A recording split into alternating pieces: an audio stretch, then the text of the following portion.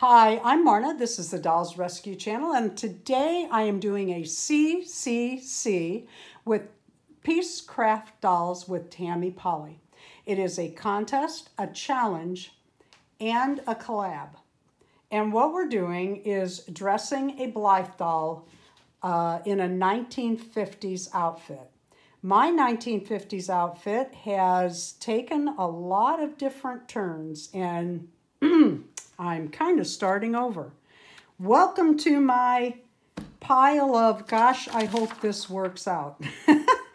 I made the skirt. It's going to be a poodle skirt, and I'm going to hope that I can do a, got a piece of cotton in my fingernail, and Margaret type tight sweater for the top, and a poodle skirt that I tried to do a little green pom-pom poodle on, you know, out of pom-poms. It was awful. It was really awful. So I thought, well, what I can do, and I went and copied out some clip art, and I'm going to use this poodle. And what we're going to do is take this Wonder Under. Some of you may have noticed that was not Wonder Under, but this is. Is this one open? Yes, it is. Okay, this is how you use Wonder Under. On one side, it has textured glue, and you use your iron for this. And the other side is smooth paper. And what you want to do is cut your Wonder Under in like a square. Now, see, it's going to be the size of that poodle. So what I want to do is cut this. Oh, that's my good scissors. And I have the other one sitting here. A little bit bigger than what my poodle will be. Find a piece of this fabric, and what you want is the back of it. You want to make absolutely certain you have the textured area. First thing I'm going to do is press this fabric. Press it down. You want your fabric bigger than your piece of Wonder Under. Because if you iron this, whatever those edges are on will stick to your, when you iron it. So you want to give it fabric all the way around. Then we'll cut this poodle out, and I'll draw around it onto this paper, and then we'll peel that back. I'll show you when we get there. I am using this printed pink fabric because I have the art skills of a 2-year-old and kind of the cutting skills of a 2-year-old. But I wanted to point out that on poodle skirts, on anything, earrings, anything, when you're using art, it always faces in towards the middle of a person or a doll. So I drew my dog in this direction so that when it goes on the skirt, it'll be this direction because it's going to be right here. And now what I'm going to do is I'm going to cut this poodle out. Here's a fact you may not know about poodles. A lot of people think poodles are foo-foo dogs and their hair is cut like that to make them look pretty. Nothing could be further from the truth. French poodle is a very strong, sturdy sporting breed. It is actually the French retrieving dog for ducks and geese and water, and those seasons are in the winter, and that's why the poodles were cut the way that they were, so that the dog would have buoyancy in the water, be able to get through the water, but still have enough fur so that it didn't get cold in the water or while it was sitting in the duck blind.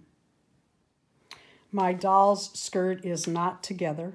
That's purposely so that I can still embroidery the leash. So what I'm going to do is I'm going to hold this up to her and decide where her little poodle needs to go. Let's get her turned around. And again, you want the poodle facing in. The poodle is not on the skirt hem correctly. You want the poodle parallel. So that's where we're going to put the poodle. It was kind of on the side. And what we're going to do is tear the paper off of the Wonder Under very carefully. My nails are an absolute mess. We have been so busy here. Gosh, since before the first doll show, and now I'm getting ready to go to 2 more doll shows in Cincinnati, Ohio. Where I am while you're watching this video. Well, let me get this started and then I'll show you. Once you carefully get this started, you pull this around ever so slowly. Yeah, and you know how I'm heavy-handed. So that you're not ripping the backing off of your cutout. All right, so I want that right there. And I'm going to keep my finger on that and move it over here to my iron. And normally, I would take a stitch around the outside of this. I'm not on this particular project for about 6 reasons, none of them that important. But see how much more the flowered pattern adds to the little poodle? I think it's cute. Okay, my next step is to put this together, get a collar on the dog, and a leash that loops. They always had a leash that looped up to the waist area of the skirt. And then white socks. In the 1950s and 60s, it was a big thing. Painted leather had come out. It was more than dyed. It was a painted.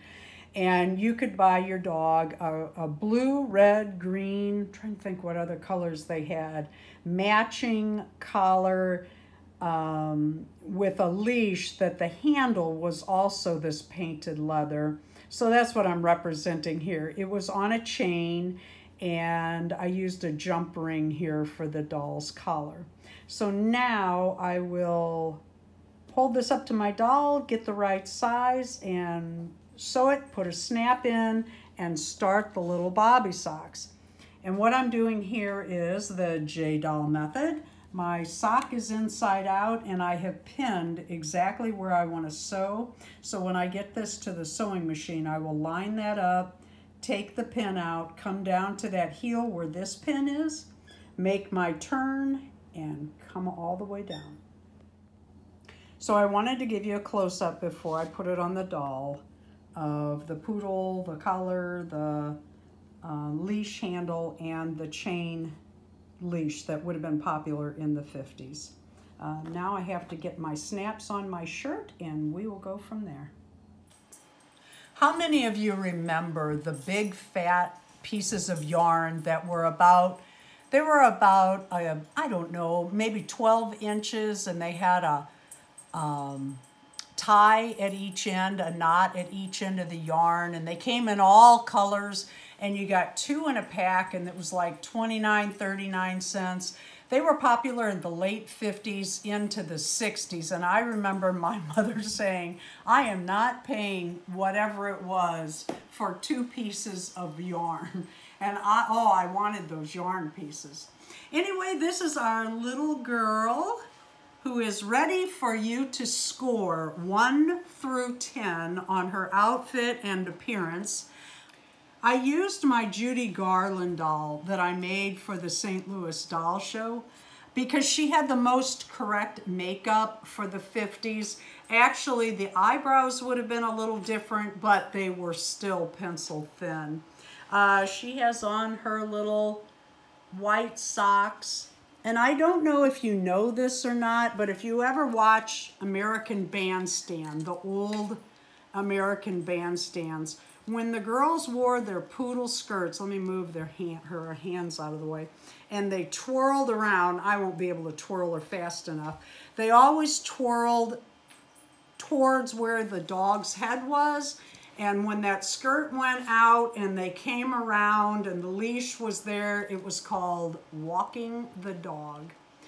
Please give us a score 1 through 10. Be sure you go and visit all of the channels today that are showing us their 1950 dolls. The hashtag will be listed below. This is a collab with Peace Craft Dolls with Tammy Powley and I. that we opened as a challenge for any channel at all to show us their 1950 dolls, whether they made the costume or not. And it's also a contest again between she and I. So please score each of us on the outfits and the dolls. Thank you for watching. Please leave a like, a comment, and subscribe. And here she is at the sock hop getting ready to dance and do the twist.